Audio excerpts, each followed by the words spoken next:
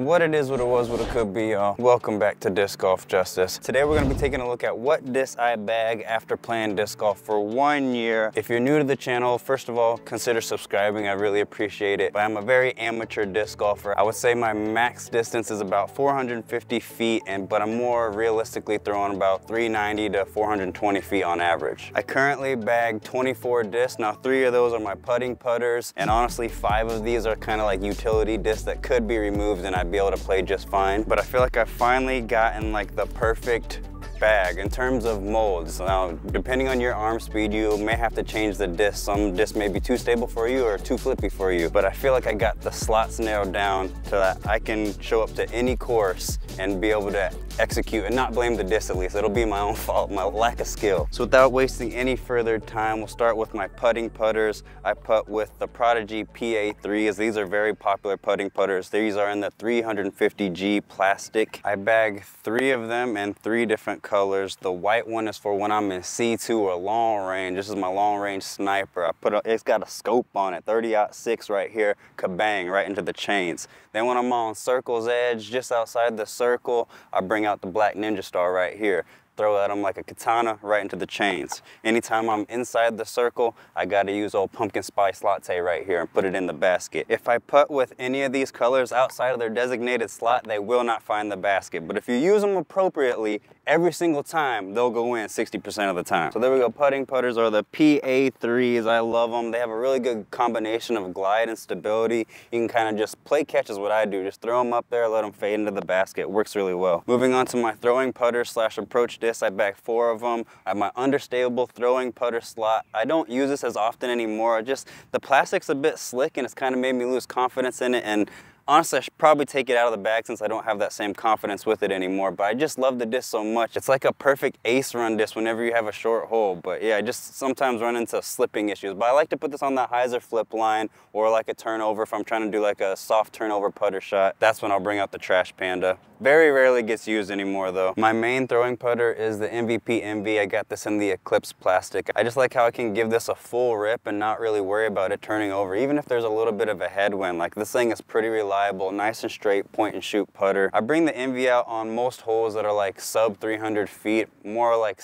280 foot range. I really like to throw this Envy. For my overstable throwing putter slash approach disc, I use the Discraft Zone. If you've been following the channel for a while, you know I had the Get Freaky in the bag for a long time, pretty much my entire disc golf career, this entire year. But very, very recently, I took the Get Freaky out because I've been playing more and more with this ESP, and I like the skip it gives. It's like an extra bit of stability. Plus, I like how firm it is in my hand. It's not so malleable, particularly on forehands. I can get a good grip. So I decided to take the Get Freaky out completely, leave this ESP Zone in the bag. However, a new addition, something that I've been playing around with, but I didn't know if it would ever actually make the bag, the Discraft Zone OS. This is just the test flight one that Discraft sent out to me. I don't bother getting one of the first run ones or anything, just because this has a lot of nostalgia. It's really cool that they sent this out to me, so I'll keep this in the bag now. Very late addition, did some field work with it, took the Get Freaky out, replaced it with the Zone OS. So those are my throwing putters: understable, straight, overstable, and then very overstable. Moving on to mid-ranges, I actually bag 5 mid-ranges, which is kind of rare for most players. Not a lot of people bag 5 mid-ranges, I feel like. But honestly, 2 of these mids could easily be taken out. They're more utility. One of them's not necessarily utility, but it only gets used in special occasions, which is a utility. So I bag an understable mid, and in that slot, I have the Discmania Mindbender. I really love this disc. It has a beautiful flight to it. I put it on that hyzer line, and it just has such a late flip to it where it just comes up to flat, pushes, may turn over a little bit. I absolutely love the hand feel on it. Feels phenomenal in the hand. Great hyzer flip disc. For my straight mid-range, I use the TSA Pathfinder. Shout out to Overthrow Disc Golf who put me on this. He commented on one of my videos, told me to try the Pathfinder, and honestly, I really liked it. I like the hand feel of it. I love this, first of all, this pink color. Y'all will notice that every single disc in my bag is either pink, purple, blue, or white. So, and this is my favorite shade of pink too.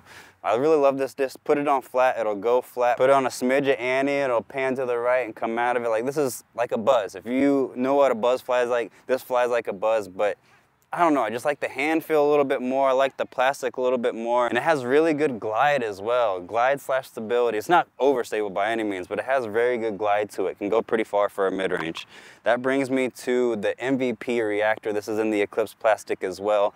This is one of the utility ones. It doesn't get used a lot, but it's very good at going completely dead straight on a windy day. If you got a pretty good headwind, it's just got that little bit more stability than say like a Hex or the Lizado. You know, like I think this is the better of the two, like the Lizado or the reactor. I just like the reactor's stability. It holds straight and then has just a little bit of finish. And if it's very windy, you got a strong headwind, this will hold dead straight. So on holes where I would normally use a Pathfinder, but I got too much headwind or it's a windy day, I'll bring out the reactor. Stepping up a little bit more in stability, I bagged the RPM Katuku. This is in the Cosmic plastic. This is 180 grams too, so it's quite stable. It's got a good combination of glide and stability as well. You notice that'll be a common thing with a lot of my discs. I like things that can glide far, but still have that stability to them. I like to be able to rely on them. So if we're on a hole that requires like a mid-range type shot and I don't want to worry about it flipping up at all, or I just want to put on hyzer and know it's going to reliably fade or stick, because this Cosmic plastic also sticks really well,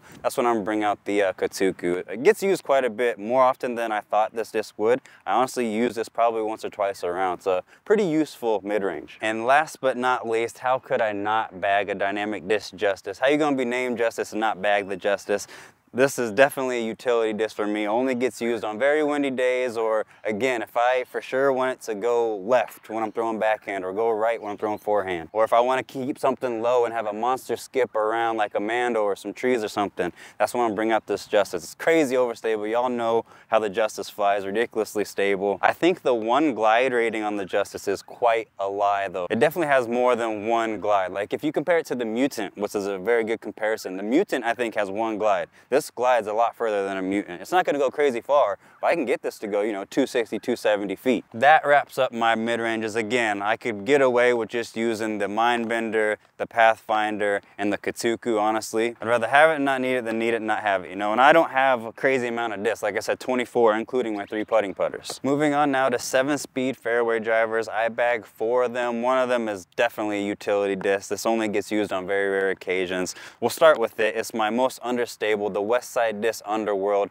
Crazy flippy disc. This only gets used when I have like a really low ceiling and I'm trying to get a roller down. I really only use it when I want to get a roller down on the backhand or forehand. Up next is the Latitude 64 River. I really like this disc for like a hyzer flip turnover. Great. This doesn't get used on a windy day at all, but if it's a calm day or you got a little bit of a tailwind, the river, there's nothing like it. That 7 glide is no joke. It honestly just goes and goes and goes. You put it on a bit of hyzer, depending on your elevation and this and that, the wind, it'll flip up, drift, turn over, maybe fight out a little bit at the end, but wow, I've always been blown away by how far the river goes. Stepping up a notch in stability is the Discraft Stalker. I have this in the Z plastic. It's a pretty late addition to the bag, but man, this is quickly becoming one of my favorite discs to throw. It has a terrible name. They should definitely change the name, or they should have thought of a different name when they came up with this, but you put this on a bit of hyzer and it just pops up to flat and goes dead straight. And if you got a bit of a headwind, it doesn't really seem to mind. It may turn over a little bit, but man, I've just been really impressed with this Stalker. It's like perfect for my arm sleeve for a hyzer flip dead straight. It fights the wind surprisingly well. That's what I've always been most impressed with. Like, I don't have to be completely scared to bring this out on a windy day. It doesn't get a lot of action on a windy day, but I don't have to be completely scared to bring it out. And then another late addition to the bag, and this is for when I am too afraid to throw the Stalker, but I still need that 7-speed shot, or if I just want to throw something on hyzer and for sure know it's gonna, you know, come back, fade out of that, I got the Discmania FD1. I like the hand feel to it. The plastic's nice. It was a fight between this and the Latitude 64 Explorer and the Optoplastic. They felt the exact same to me, but I put a poll up on one of my Instagram stories and people chose the FD1, so the FD1 is the one that made the bag, and it hasn't let me down since. So there we have my 4 7-speed drivers. Moving on to my 9-speed fairway drivers. I only bagged 3 of these. 2 of them are the same disc, just in different plastics. Starting with my more understable 9-speed, I got the Discraft Undertaker in ESP plastic. This is the McBeast 6X, you know, Undertaker. Really like the pop top on this run. Has a really nice glide to it with a late stability to it, but if it's a windy day, this doesn't get brought out too often. This is definitely a workhorse disc for me, but if I got some sort of headwind, I get scared to throw it. I can put it on hyzer and it'll pop up to flat and go dead straight, but once in a while it'll turn over on me, and yeah, if there's a windy day, this doesn't get a lot of use. But on a calm day, this is like my workhorse fairway driver. On days that got a little bit more wind, I bring out the dynamic disc, Ricky Wysocki Raptor Eye Felon. This Felon is a little bit flippier than my other Felon, so I can put it on a bit of hyzer. Even on a calm day, I can put this on some hyzer, it'll pop up to flat and then have a reliable finish. And then on a windy day, I put on hyzer, pop up to flat and just go dead straight. So it complements the McBeast Undertaker very well on a windy day. And then if the wind is even crazier, or if I just want to throw like a hyzer and for sure know it's going to fade, or for my forehands, I use this disc a lot on my forehands because I don't have that great a form, and overstable disc can help get rid of your flutters. I know you're not supposed to do that, but here we are.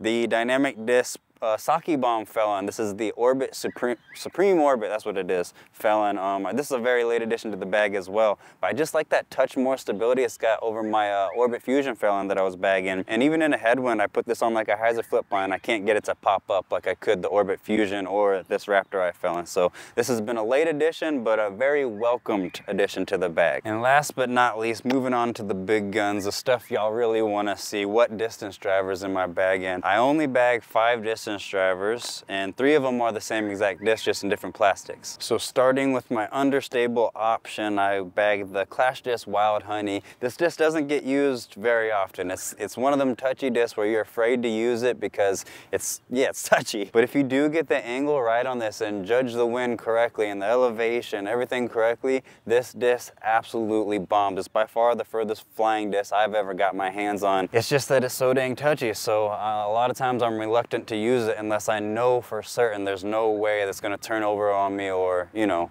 whatever I'm trying to get out of it. And for my workhorse distance driver, I use the MVP Photon, and I bag actually 3 of them in 3 different plastics. I got one in the fission plastic that's 166 grams. This is like my go-to. I use this for pretty much most tee shots if I'm throwing a driver. If it's a calm day, I'll put this on a little bit of hyzer, pop up to flat, drift a little bit, or I can throw it relatively flat. My flat shots come out with a bit of hyzer and it'll just go. It's a very far flying disc. Even in this lightweight, I don't know what it is about MVP, but their lightweight discs do not care. They still have a lot of reliable stability in them. Matter of fact, up until recently, this next Photon that's in the Neutron plastic was my most overstable disc in my bag, and it's 163 grams. So I don't really know what the overmold technology does, how it makes it more stable and that, but yeah, they're reliable. This pink one gets used when it's a very windy day, or if again I need something that's gonna reliably fade, I'll bring out the pink one.